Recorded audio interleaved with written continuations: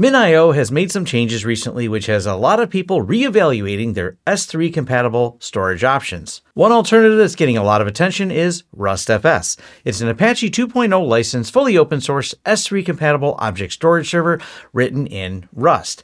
In this video, I'll walk you through getting RustFS set up on TrueNAS right after a word from our sponsor. This video is sponsored by Meter, the company rethinking how enterprise networks are built and managed. Meter delivers wired, wireless, and cellular networking in one integrated solution, covering everything from hardware and software to deployment and support. Instead of juggling multiple vendors and fragmented tools, you get one stack that's fast, secure, reliable, and scalable, whether you're a branch office or a data center. Thank you to Meter for sponsoring this video. Go to meter.com/LawrenceSystems to book a demo. That's meter.com/LawrenceSystems to book your demo today. Now we're going to be installing this in TrueNAS, but I wanted to reference the documentation here to show first that there are other platforms that you can install this on. So even Windows, Mac OS, and a Docker install. Essentially the TrueNAS one is a template of the Docker install, but I wanted to point out the single node, single disk mode, which we'll be using. For doing this on TrueNAS, this is what you want, because even though it has the other options within TrueNAS, generally speaking, and of course you may have some specialized way you're doing this, you're going to be installing it to one data set. So TrueNAS is going to handle all of the disks that are underlying, so you don't really need to choose these other modes. But it does have these other modes in case you were, for some reason, splitting it up between multiple disks, multiple drives, and you weren't having TrueNAS handler, or maybe you are, maybe you want it across different pools. So there could be some specialized use cases, but I think for most people, they just want their object storage in a single data set. So when we're setting this up, we're going to choose the single node, single disk, but feel free to read through the documentation if you have some specialized use cases. Now we're doing this in TrueNAS version 25.10.1, latest available here in December of 2025.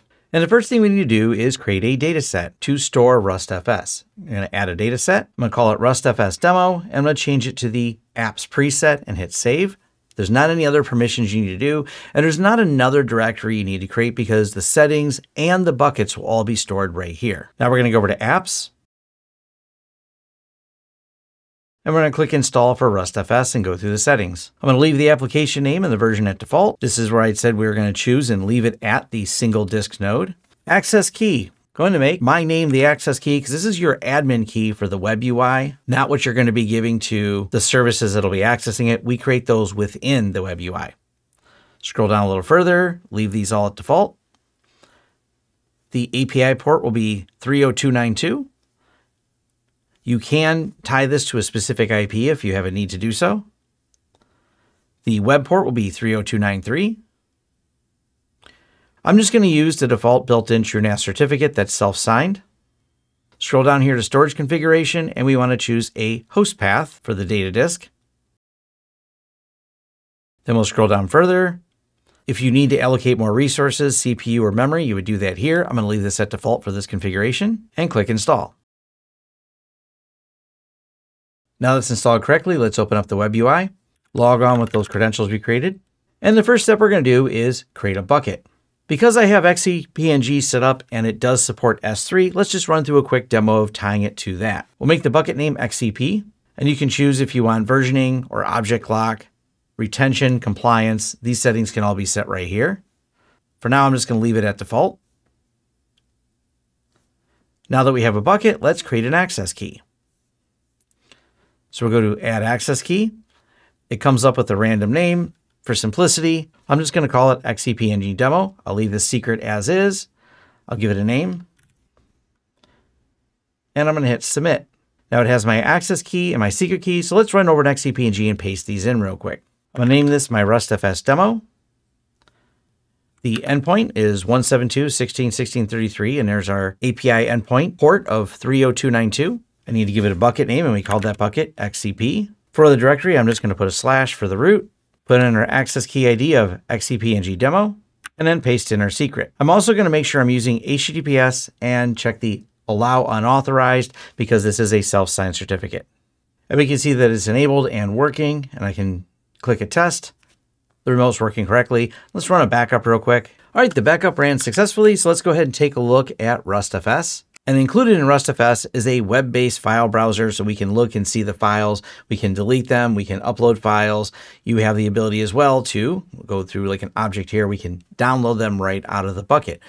Now, this was enough to get you up and running with RustFS, but for those of you that are wondering, there's not any security on this, is there? No, not by default. It's actually quite permissive. And what I mean by that is for each access key I create. So I have this XCPNG demo key, and if I were to add another key, or I were to add another bucket, and we'll just create a bucket called XCP2, hit create, that key can access all the buckets, and each key I create by default can access all the buckets.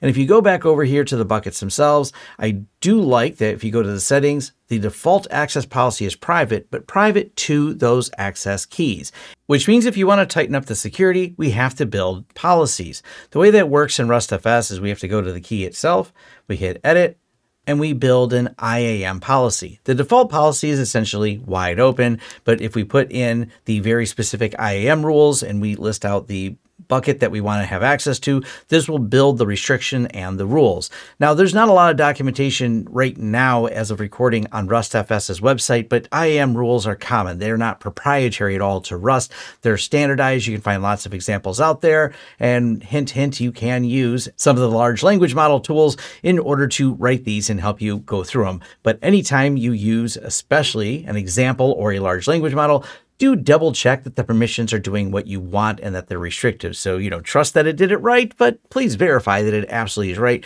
because bucket security matters quite a bit. I mentioned in the beginning of the setup that it only required a single data set. There's not a separate app versus data storage. So I wanted to show you what this looks like under the hood. We're in the data set we created, and it creates this hidden folder called .rustfs.sys. But we can go in there and list out all the files, the configuration. And when it says bucket, that's not where the buckets are. That's just where more configuration information is. But if we go here, we can see the buckets themselves. And if we go into the buckets, they're just standard files as uploaded by whatever was using the bucket, in this case, XCPNG. So we can actually go through, get into all the different directories, see all the data that's within here. Now, a little bit of history about RustFS is that it started in 2023. The source code was released in 2024. And here we are in late December of 2025, it being a very popular project with a lot of development going on. So it's not as battle tested as MinIO or several other ones out there, such as Garage or SeaweedFS. I did take a look at Garage and SeaweedFS, and I found them to be, well, a lot more complicated. And after using RustFS, and you can find plenty of people talking about it and plenty of excitement around how fast it is, I did find it to be as easy and performant as they said. Now, I didn't do in-depth performance comparisons, but all my testing so far preliminary has gone well. Now, have any of you been using it for longer? Because at some point, someone's put this in production. I don't have a ton of S3 object storage that isn't MinIO right now, but I know people who are not paying the license or using the full version of MinIO are definitely looking for alternatives, and this alternative seems to be a pretty good replacement, I feel, so far. But if I'm wrong, if you think Garage or Seaweed's better, let me know in the comments. Should I take a deeper look at those ones as well? Or is RustFS serving you well, and is this something you're willing to try? Or whatever those thoughts are, just leave them down in the comments below. Hit me up in the forums at forums.lawrencesystems.com to have more in-depth discussion about this or other topics, and see you online. Connect me on the socials at lawrencesystems.com.